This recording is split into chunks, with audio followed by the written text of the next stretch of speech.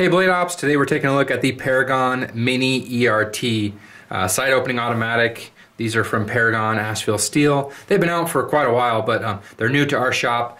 We just started carrying Paragon a month or so ago, so we have these in the shop. They're ready to go. Thought we'd do a video demo on them. They're great little side opening automatics at a good price. They're CPM 154 cm steel, made in the US, aluminum handle scale, and they're $126.95, shipping and everything included. So there's a good look at the scale. You got that Paragon logo in the front.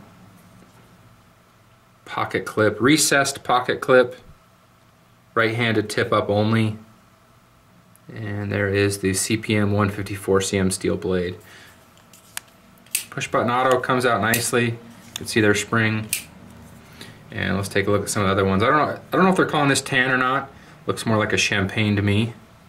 But a nice small carryable knife. I mean, I don't know if that's not a word, but you know, you slip that in your pocket. It doesn't take up a ton of pocket real estate. You can see vertically there. You probably forget about it, whip it out, and you're ready to go.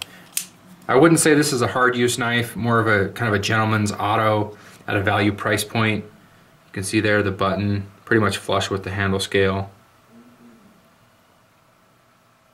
I like that blade shape. You got kind of that modified drop point with that swedge on top, made in the US right there on the blade.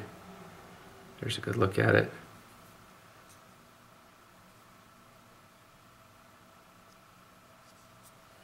And last but not least, the red version. It's a lighter red. Camera's kind of making it look orange, but it is a red.